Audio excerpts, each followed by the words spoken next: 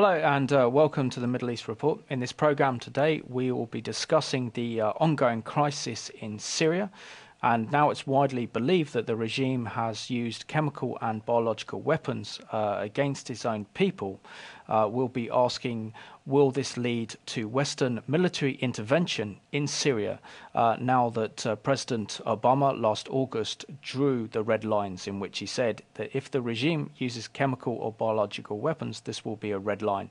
So we'll be asking, how will the West respond, and how is the civil war in Syria affecting Israel and what are Israel's concerns? Plus, we'll be discussing the plight of Christians caught up in this conflict. And today's guest for the program is Professor Alan Johnson. He's the editor of Fathom magazine and is also a senior research fellow at BICOM.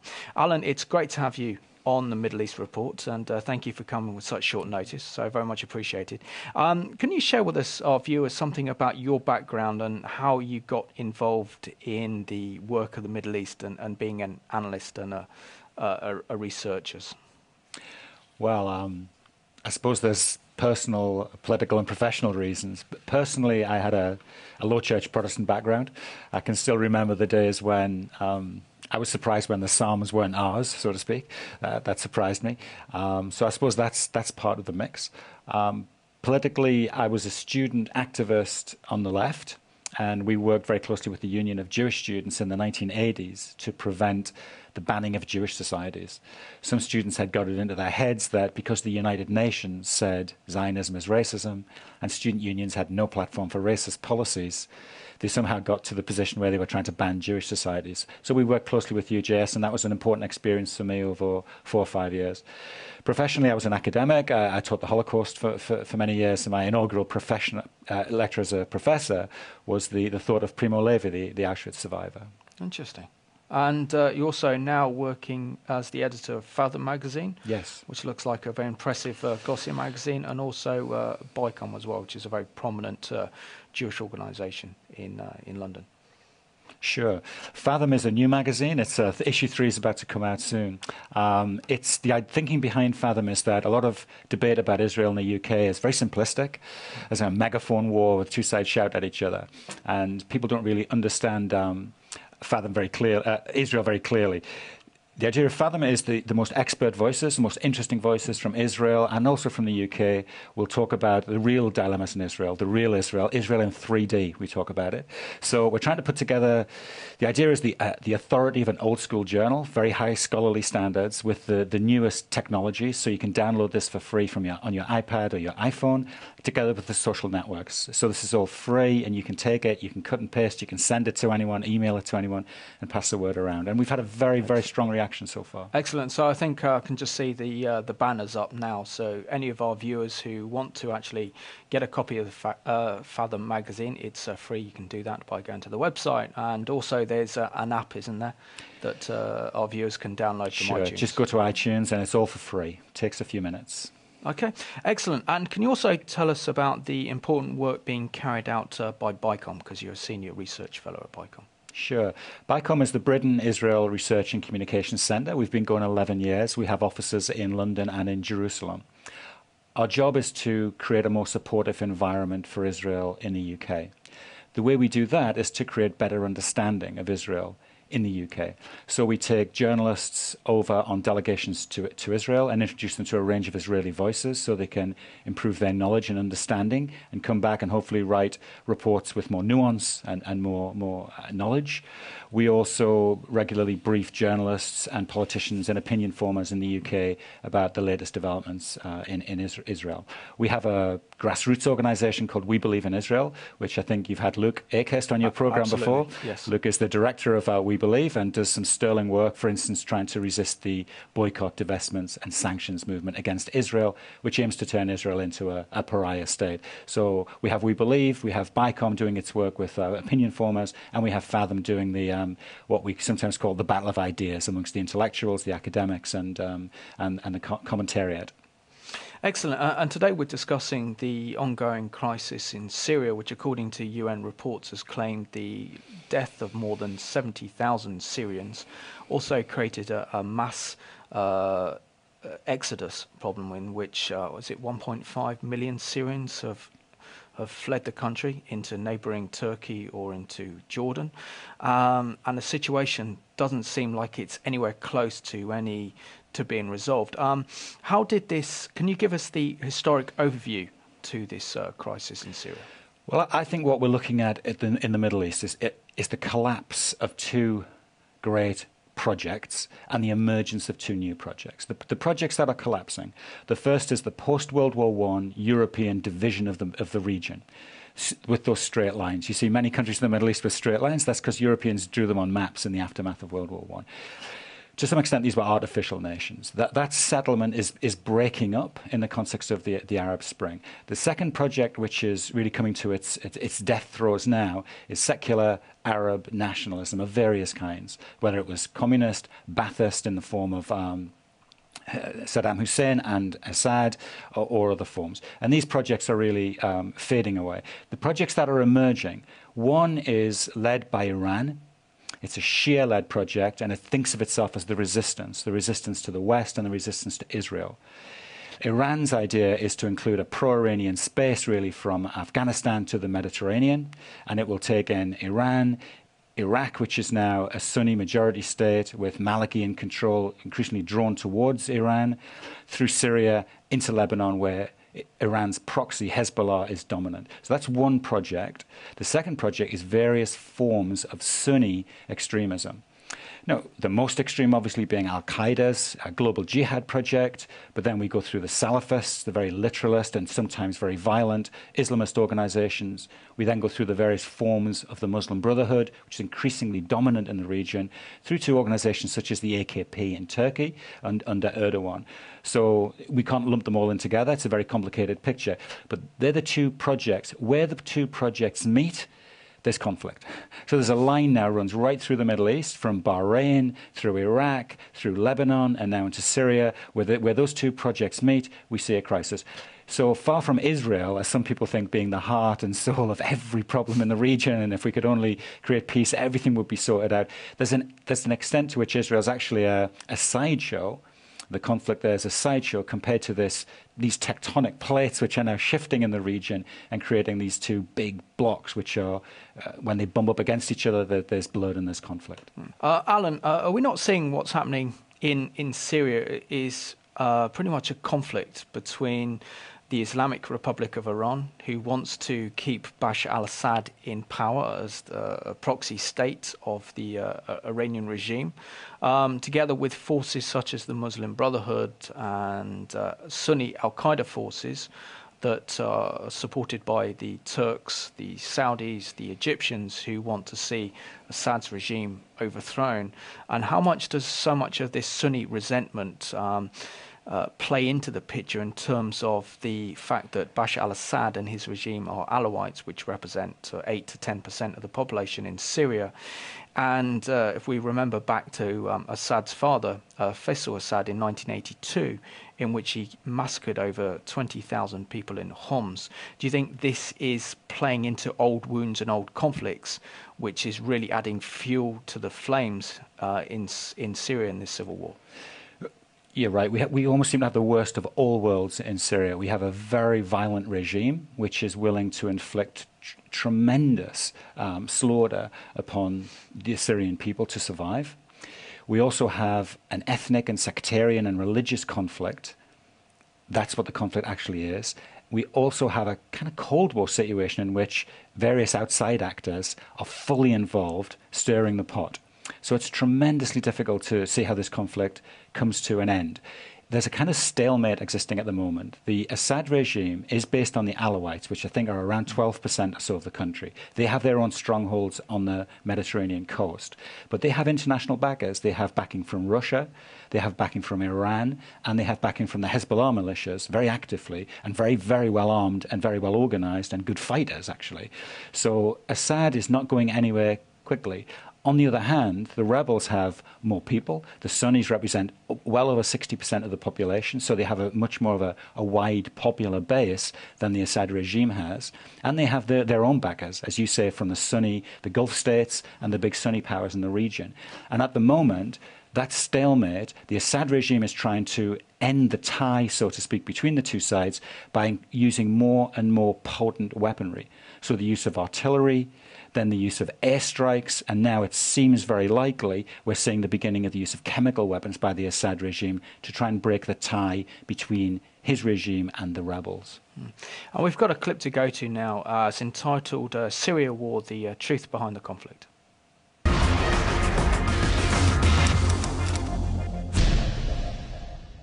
The turmoil in Syria has been the longest and bloodiest of any of the Arab Spring uprisings. What started in March 2011 with a handful of street protests has descended into a civil war that has left thousands dead. The first spark of rebellion came in the town of Dara, when a handful of young Syrians were arrested for writing graffiti calling for the fall of President Bashar al-Assad's regime.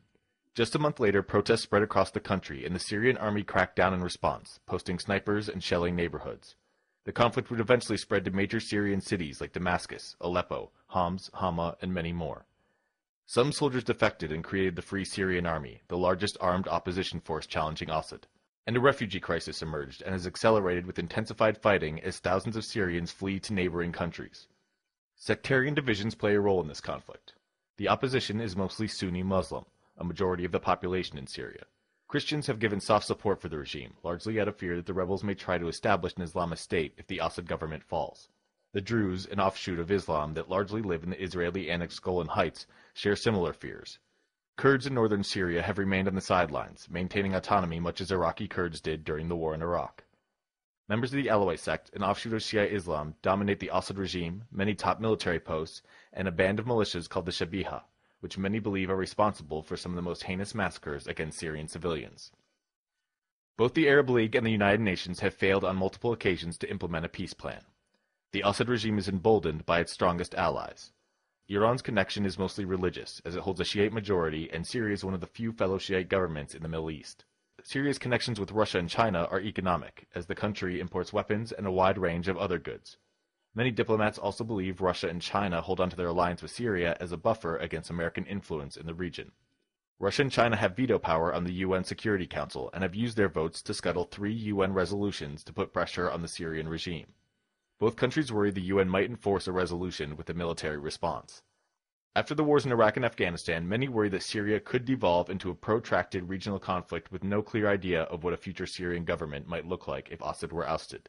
It's hard to know when or how this conflict may end, and further bloodshed seems to be the only certainty.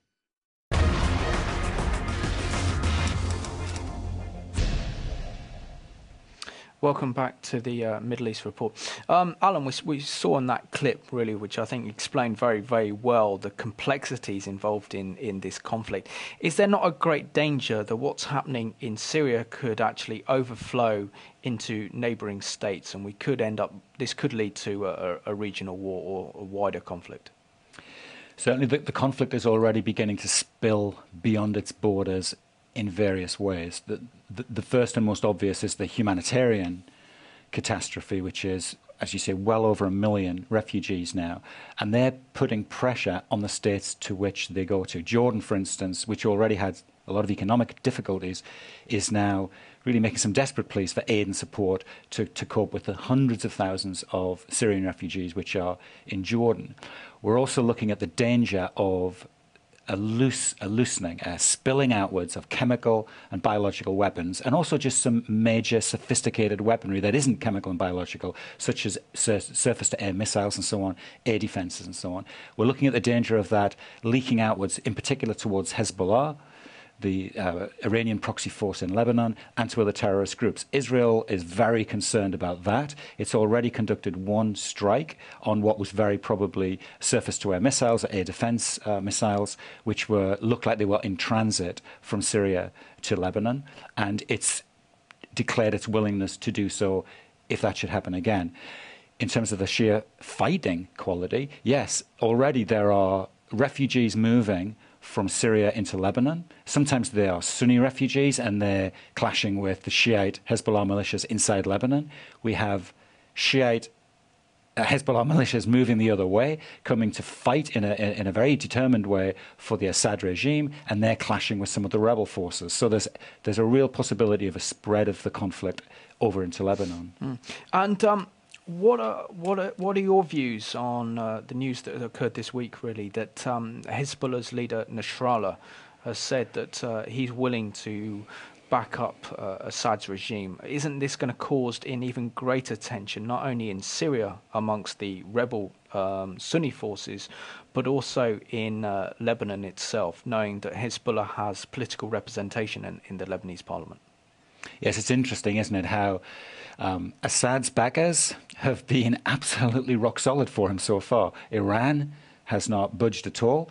The slaughter of some tens of thousands of Muslims has not seemingly affected Iran's support, and Hezbollah has declared very recently its rock-solid support also. And this is one of the reasons Assad is able to survive, in that the other Arab regimes in the region which fell tended not to have these lines of support outside of the country. They tended to be identified with the West to some extent and being pro-American to some extent. So when their moment came, they found they didn't have the backers. That's really not the case with Assad. Assad has identified himself with Iran, with the so-called resistance to the West, and so he has these relationships which your clip showed, which he's able to draw upon. Now, Lebanon is a country which in the past has undergone civil war, which is a very delicate ethnic and political mix. Its political system is geared up to represent very carefully in the constitution, this is written down, which ethnic groups will be represented in which ways, in which positions in politics. So it's always on the edge of fearing a tip back into ethnic conflict. This is one of the dangers that the Syrian civil war poses to Lebanon, is that it's going to tip over back into a conflict itself. There's no sign of that happening at the moment, but it's a real potential there.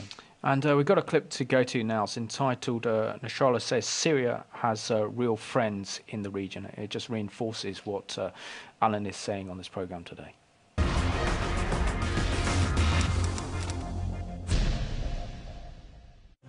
The leader of Hezbollah, Sheikh Hassan Nasrallah, has given the strongest indication yet that his Iranian-backed militant group is ready to get fully involved in Syria's civil war on the side of President Bashar al-Assad. Nasrallah said that Assad's regime would not be defeated by the rebel opposition and that Syria had, quote, real friends in the region who would not allow Syria to fall into the hands of America or Israel. Nasrallah also commented on accusations that Assad's regime had used chemical weapons, saying that the allegations were an attempt to justify foreign intervention in Syria. In the past, both Hezbollah and Iran have been accused by rebels of sending fighters to help Syrian troops trying to crush the uprising.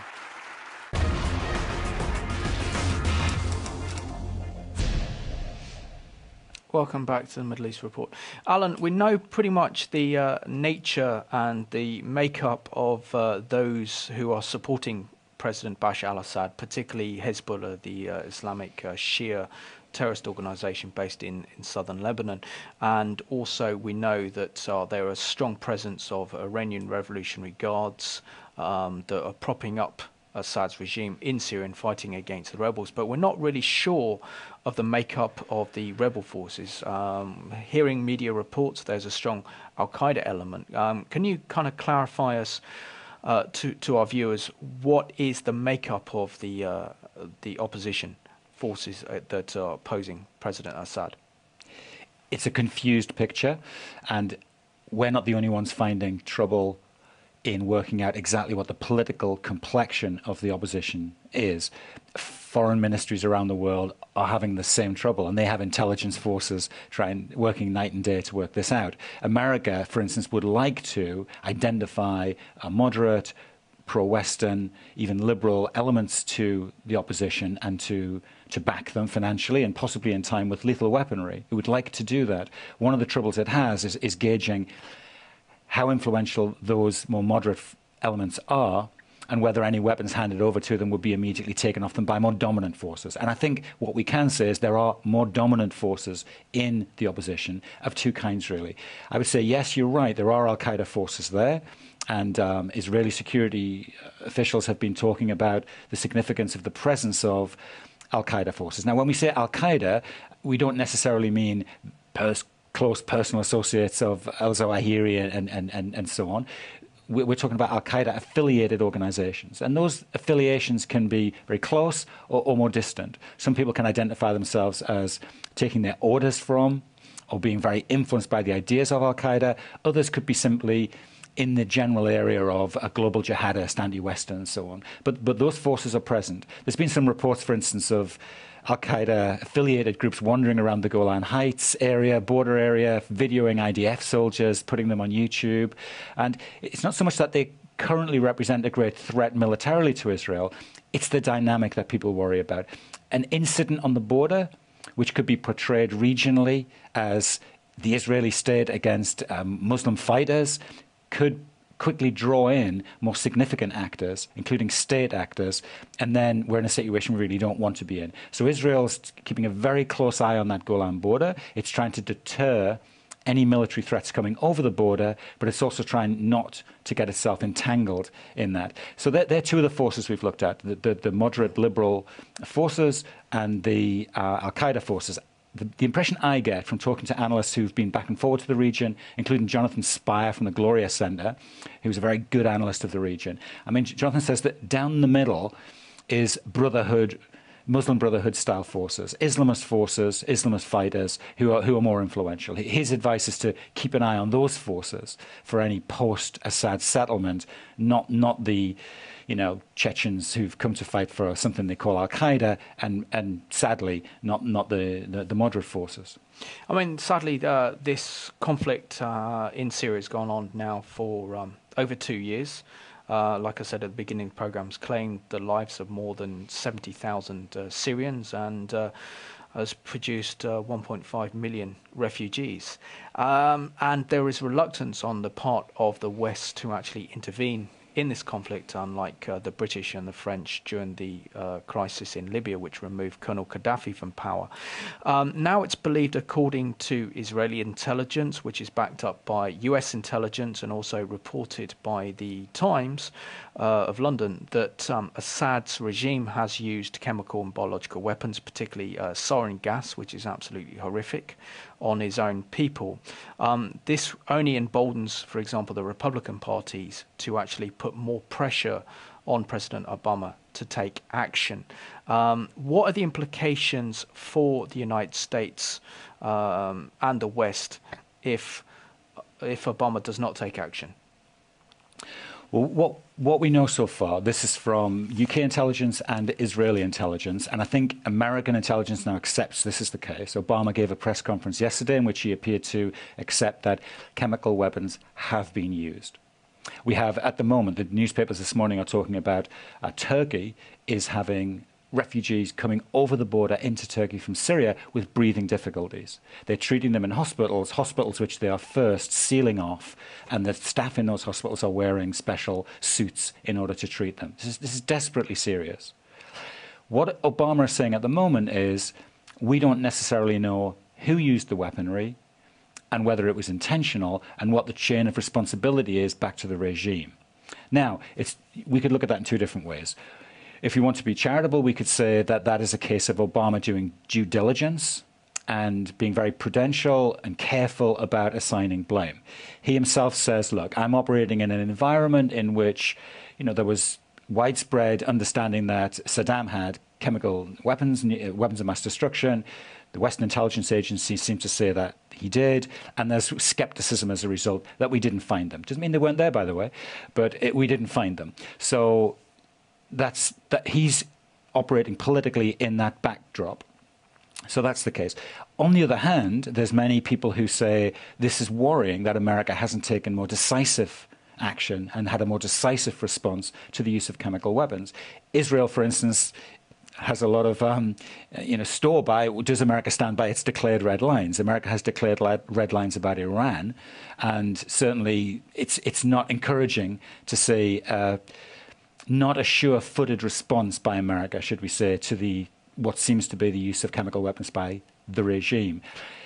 The regime has control of its chemical weapons. My view is that it's by far more likely that it was the regime that used these weapons than the rebels. The rebels, we don't seem to know that they have the capability to access, remove, and then use chemical weapons. So But Obama's asked for some days, he's asked for some time, and then he will have to respond. He's under a lot of pressure domestically from the Republican Party to respond decisively to this. And I think humanitarians the world over would demand that not just America, but the international community respond with more determination to the Syrian conflict than it has so far. The refugee problem, the escalating violence, the deaths, which now we must, at some point, move from 70,000 to a larger number, I think, if we're going to be realistic about how many people have died in this conflict. And the international community does have a responsibility, and I think the Syrian people have a right to expect the international community to protect them. One of the reasons the West is going to lose out in the post-Assad settlement is that we have not shown clearly that we support them and we support their right not to be slaughtered by the regime. Other forces have moved in far more energetically, and at the moment they will be better placed to take advantage of the political settlement afterwards. The West needs to get a move on here. And if the West doesn't get a move on, so I mean, Britain and the European Union are looking to the Obama administration for leadership because the United States has the military and the diplomatic capabilities to not resolve the conflict, but certainly bring it to an end. What are the implications in terms of Obama saying last August that there are clear red lines, that the regime should not use chemical or biological weapons against its own people, and now we're finding reports that the regime has. And if we see a non-active response on behalf of the Obama administration, won't this erode America's authority and power not only in the Middle East but in the region as well, which then could result in other rogue regimes using chemical or biological weapons against their own people or against those that they oppose without any cost of reprisal or punishment? I think you're right. I think the difficulty that the West as a whole, including America, is working through is this one. The conflict in Syria it has some elements which are comparable to events we saw in Egypt and so on. A dictator who is loathed, the people want their freedom. There's certainly an element of that.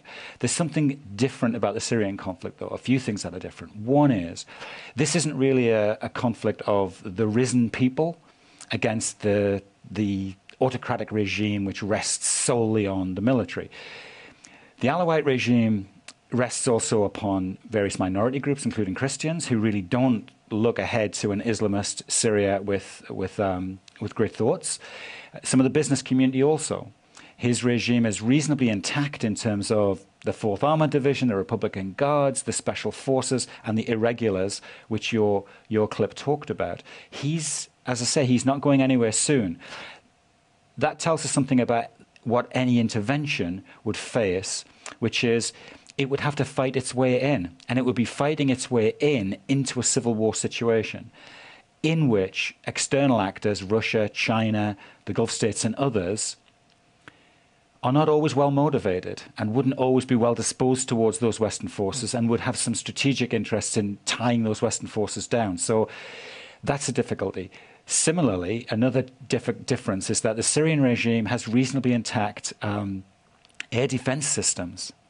Now, so people talk about establishing a no-fly zone, which is certainly one of the possibilities that could be looked at. So a no-fly zone in which people could flee to, they could be cared for there.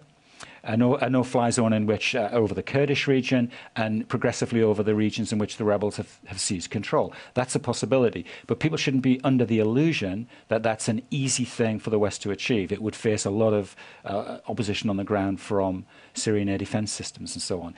Similarly, boots on the ground, I just don't see it politically. We're still in the aftermath period of the Afghanistan and the Iraqi wars. We're not even out of Afghanistan fully yet. We're only just out of Iraq.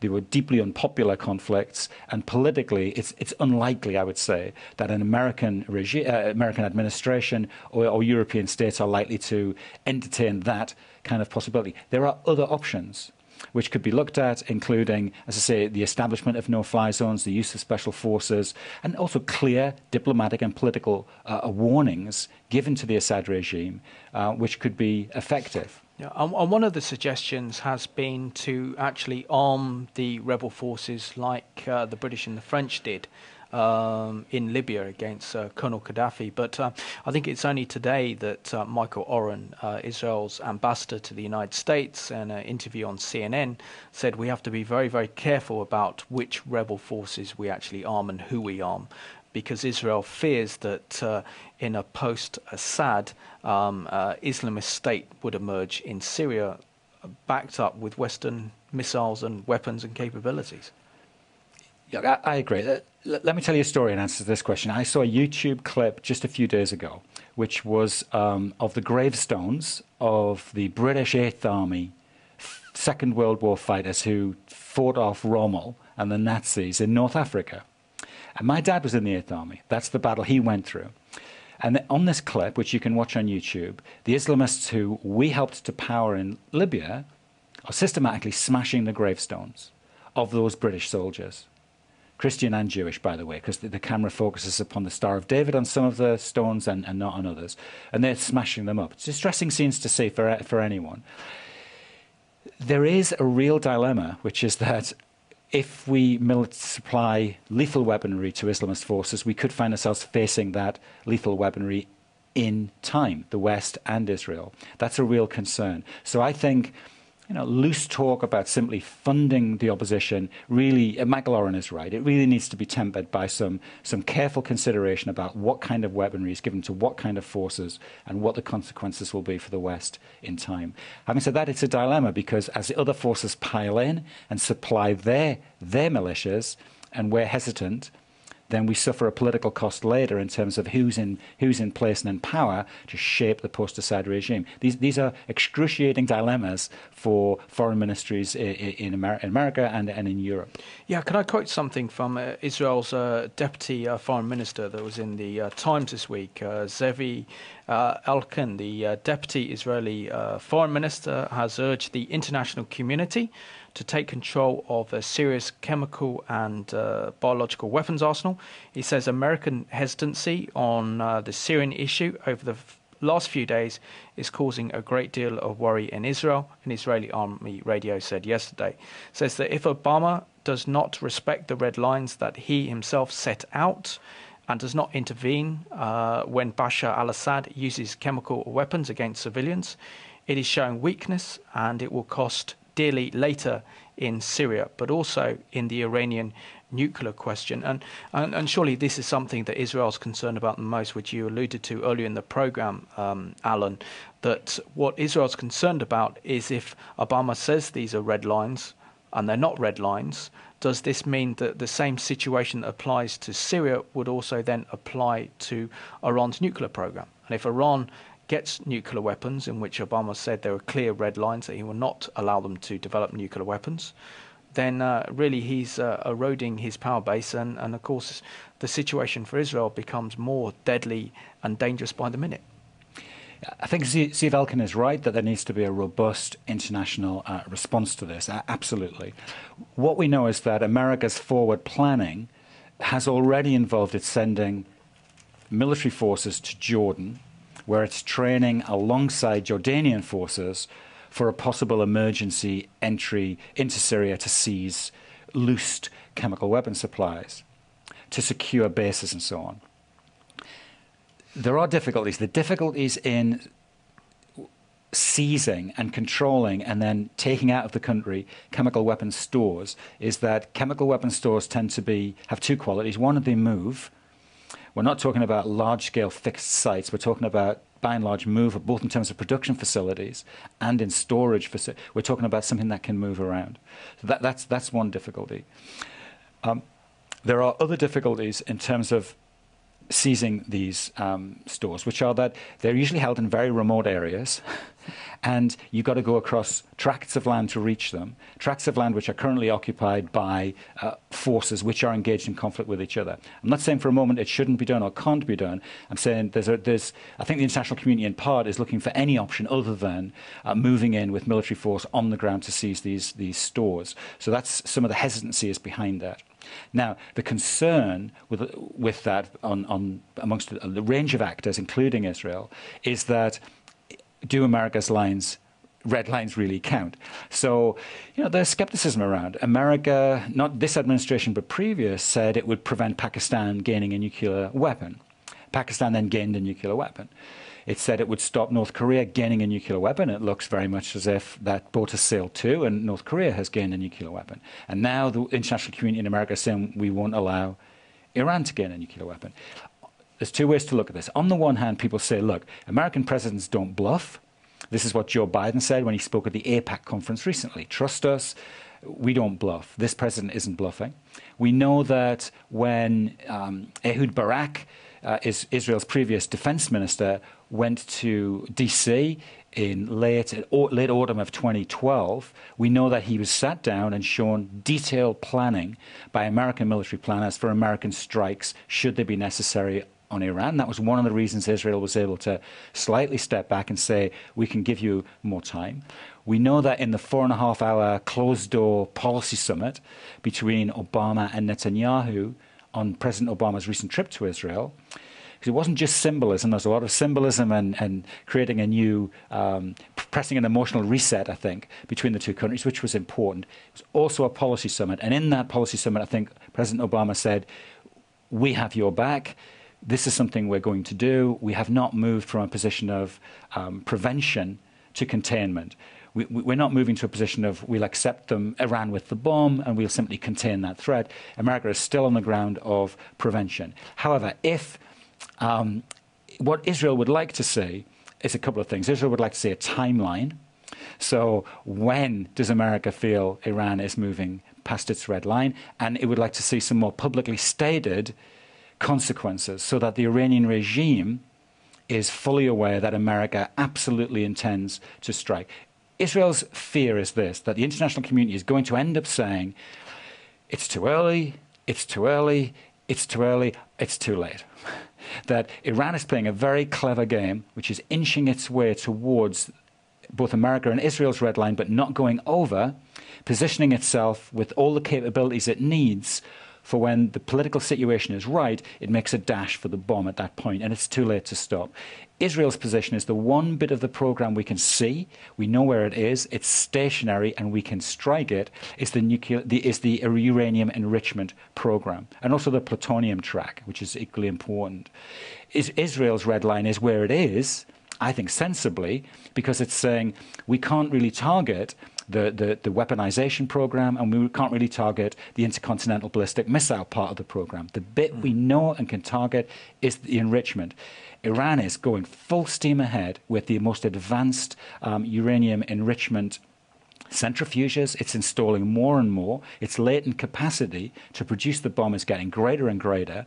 And in recent weeks, Israelis have made it clear, as far as they're concerned, they don't really have that full year and more to wait on this. It could still be something that, if the sanctions fail, if the diplomacy fails, we could have to go to a situation in which other options are considered, which is extremely dangerous. But going back to the Syrian crisis now, Alan, isn't there great concern that Europe has, that Britain has, that many of the foreign jihadists that are making their way to Syria and joining up with the opposition forces against President al-Assad are young, impressionable British and European Muslims that have been radicalized and now have jihadic experience, a military experience, could pose a dangerous terrorist threat to Britain and Europe in the future?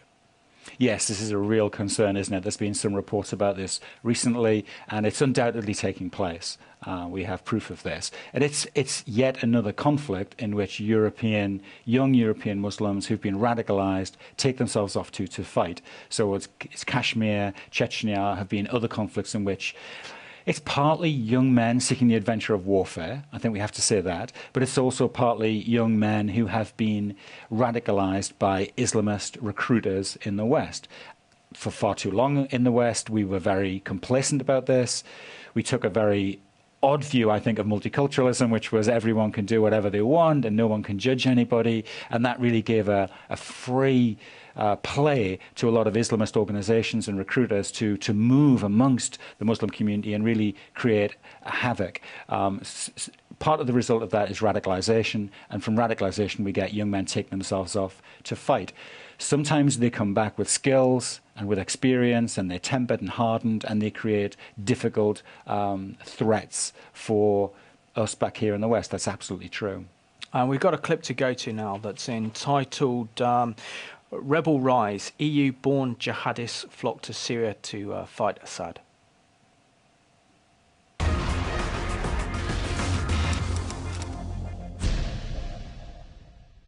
Well, the EU's anti-terror chief is sounding the alarm over the number of young Europeans going off to the Syrian war. Hundreds of volunteers are already fighting alongside rebels and could pose a serious security threat when they return home. That's according to at least one official. RT's Tessa Arcilia now reports that Europe is increasingly worried about the terror threat brewing from within. Syria's two-year-old conflict has already seen spillovers to neighboring countries, but now it has extended far beyond that. It's estimated that hundreds of Europeans from 14 countries, mostly young men, have joined the rebels in Syria in fighting against Bashar al-Assad. London-based International Center for the Study of Radicalization put the top figure at 600. Well, here in Antwerp, Belgium, the media coverage on the radicalization of young people has recently focused on one specific story, that of a father in search of his son. Now, Dimitri Bondik's son had joined a radical Islamist group and had gone to Syria to join the fight. But the father had gone all the way there, hoping to bring his son back. Planes are flying overhead all the time. When we are on the street or inside a building, we hope a bomb won't drop on us. I haven't had contact with Yeyoun, but we assume he's here in Aleppo. We spoke with Dimitri's lawyer, who's in constant contact with him, and he says the father is hell-bent on finding his 18-year-old son, Yeyoun. We don't expect that Belgium will send an army to Syria. I think that's clear. So that's also why Dimitri Bontik was eager to go himself. He said, I want to do something for my son. A son who started changing about 3 years ago. The problem with Yeyoun was that at a certain moment he was influenced by some radicalists, and he made contact with some people on the street, and there was also a story about an untold love. He had a girlfriend and it didn't work out, and there were some friends that say, okay, come with us, and very slowly it started that he was really influenced and really brainwashed. That are the words of my client. He grew a beard and he started wearing other clothes, preaching for every 5 times a day, things like that. So it was a little bit awkward for a son of 15, 16 years old. So he was really under influence of radical people. This group Yeyoun had come into contact with is Sharia for Belgium, a radical Islamist group whose leader, Faoud Belkacem, had been arrested for hate speech and calls justifying the use of violence. There is Judgment Day. If you're a Muslim, you will go to paradise. If you're a disbeliever, you will go to hell. Terrorism expert Claude Moniquet says the rise in radicalized youth is alarming, many of whom are easy prey. The first question is why they convert. And usually they don't convert to make jihad. They convert because they have a problem at one moment in their life. Most of them have no clear political ideas. They go to fight because to fight. And their goal is the fight. If they don't meet a Muslim who convince them, they could be in a sect. They're trapped in the net of people who are there just for recruiting them and for convincing them that to be a good Muslim, they want to go to Syria, to Sahel, or to commit an terrorist attack here. Authorities are paying even closer attention, with alert levels heightened, while worried family members of some youth fighting in Syria have been calling for a clampdown on radical groups. The best they can do, short of going to Syria themselves, although that may not be completely out of the question. Tessa Arcilia, RT, Antwerp in Belgium.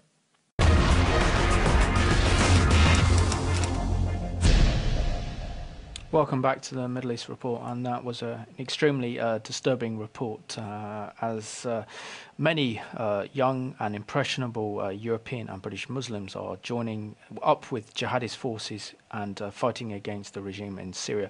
Alan, what are the implications for once this conflict's over, that these radicalized young Muslim youths that from Britain, also from Europe as well, come back and join up with terrorist organisations here in Europe? Doesn't this pose a direct threat not only to British security but also to European security? There's no doubt that radicalised young Muslims who have this kind of military experience pose a threat. Absolutely. To put it in a slightly bigger picture, I did some work with the British Home Office for a couple of years looking at young British Muslims who got themselves into radical networks and then got themselves out again. And we tried to learn some lessons from their experiences. One of the things I would say is, it's slightly the good news part of this story, is that we always have to remember we're talking about a minority of a minority of a minority. We're talking about slithers, really, of the Muslim community in the UK.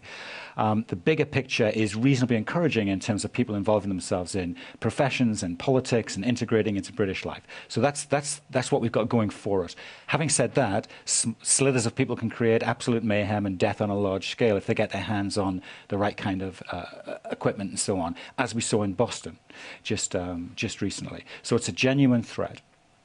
What we're saying is that clip was really great to see, because often we don't see how the radicalization takes place. And I thought your clip was fantastic to show your viewers, because that's how it actually happens. Small groups of people looking towards a guru-like figure. And I thought your expert was spot on as well. My research showed exactly the same, which is that these are vulnerable individuals. Their vulnerability can come from experiences of racism. It can come from an identity crisis. For instance, in Britain, I'm told I'm a Pakistani. In Pakistan, I am told I'm British. I don't really seem to be able to put my feet down firmly anywhere. Who am I? Vulnerability of various kinds. Also, spiritual seeking can be part of the vulnerability. Imams who can't speak English, who can't explain the relationship between their faith and the lives that they're leading, who are incompetent. So they go to bright, smart, charismatic figures who say, look, I can explain your vulnerability. It's not to do with you, it's to do with the West. It's not to do with you, it's to do with the infidels. Your solution, I also have for you. It's to do with Islam and Islamism. In other words, the particular politicized, ideologized, kind of distorted version of Islam which the Islamist preachers will give, and they draw them into that. So they give them a frame of reference for the world, and then they also separate them progressively from their families. Don't do this, don't see that person, only relate to us. And when they've got them separate, and in that world filled with their ideas, they can then suggest violent actions to them, and that's certainly the pattern. Well, we're sadly down to the last 2 minutes of the programme, Alan. I have to get you back on another programme, because there's certainly a lot more issues that we need to explore. But just very, very quickly, in about a minute and a half, what can be done to really help solve this bloody civil war in Syria that's cost so many lives and has serious regional ramifications for peace and security in the region? I think there's two levels. There's the humanitarian level and there's the political and diplomatic level. I think at the humanitarian level, certainly the international community should be doing far more than it's doing now to make the position of these million and a half refugees tolerable in the countries to which they've gone. And that does mean significant sums of money being transferred to those countries through UN agencies, so it can be tracked and controlled and so on and be transparent. However it gets there, it really has to get there very quickly. I think diplomatically, there needs to be a far more robust response from the United Nations, including Russia and China, not for military intervention, but to say absolutely clearly to the Syrian regime it cannot engage in the use of chemical weapons, that it's a red line not just for America, but for the international community as a whole. We have a duty to protect those citizens. So that diplomatic push should be made. On the military side, we've talked about the dilemmas. Having said that, I think any kind of regular use of chemical weapons, if we see a repetition of this, then I think there's really no choice. I'm not a military man, so I'm not going to sit here and spin out a scenario for you for how the military intervention could take place. We have a lot of weaponry and it should be done. Alan, I just want to thank you so much for being my special guest today on the Middle East Report. It's been an absolute pleasure. Thank you. Thank you. And I want to thank you all for watching today's programme. As we can see, the crisis in Syria is not going to stop anytime soon. So it's important that we raise awareness about what's happening in Syria, that we speak out, and that we do all we can to help protect those vulnerable Christians caught up in this conflict, but also ensure that America's authority is not lost, particularly as Obama's called for red lines against the regime using chemical, biological weapons. And most of all, we need to protect Israel's border from this conflict. And so I want to thank you for watching today's special on the crisis in Syria.